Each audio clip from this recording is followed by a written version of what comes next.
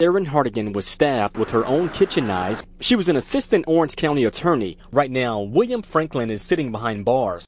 If this goes badly, I think we can say goodbye to any further family reunions, but hey ho.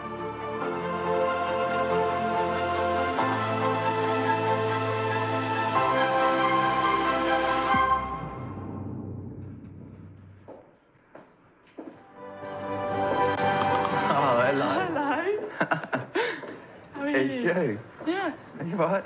I'm good, how are you? I can't believe it's you, to be honest. Really? Yeah.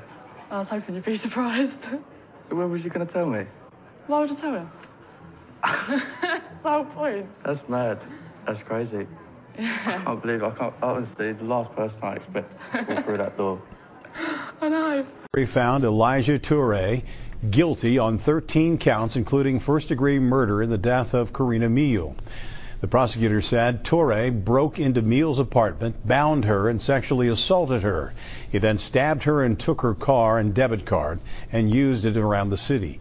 Meal was working on an art exhibit at George Washington University. She spent 3 years as an art instructor at the Cincinnati Art Academy, and she graduated from UC's DAP program. 7-year-old Justin Akeen Fedrick and 26-year-old Keon Gordon.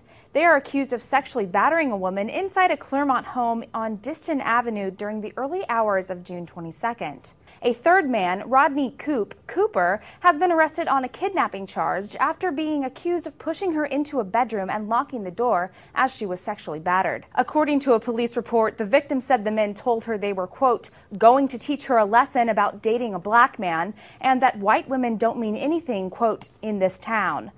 The victim said that this unsettling attempted rape happened yesterday at 11 in the morning on the subway platform at 63rd and Lex on the Upper East Side. Police say the 25-year-old victim was initially in the same car with the suspect on the F train. She says Reyes started acting strange when she got off at 63rd and Lex. He followed her, made a lewd gesture, and then pounced.